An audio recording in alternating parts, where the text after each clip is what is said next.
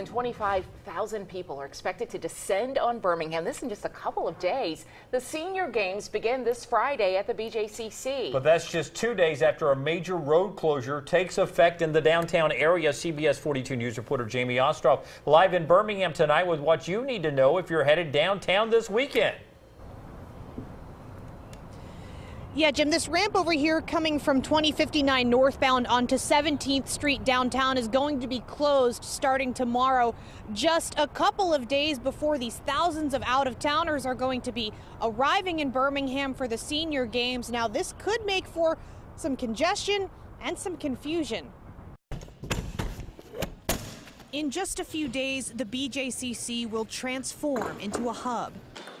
19 medal sports, 14 venues, 10,500 and some odd athletes, and another 950 individual events. There's a lot going on. Del Moon points out that while the Senior Games events will be happening all over the Birmingham area, this is where, everything happens. We will have quite a number of people driving around town. But 2 days before people arrive, there's going to be one less place to drive. Exit 125A from Interstate 2059 to 17th Street.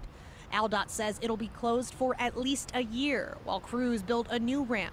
While Senior Games organizers are taking steps to keep as many cars off the road as they can, we are offering complimentary athlete shuttles to Samford, to Birmingham Southern, and to the Crossplex. Things could still get tricky for out-of-towners. People's GPSs are going to be firing off. So if you're headed toward the BJCC, here are a couple of detours. You could get off at Caraway Boulevard, then turn left on 11th Avenue North. Or you could follow the marked detour on the 22nd Street exit. AlDOT also has several more detours mapped out. We have all of them on our website, WIAT.com, and also on our website you can find more information on the senior games. As I'm told, they are looking for some more local people to volunteer. Live in Birmingham, Jamie Ostroff, CBS 42 News, local coverage you can count on.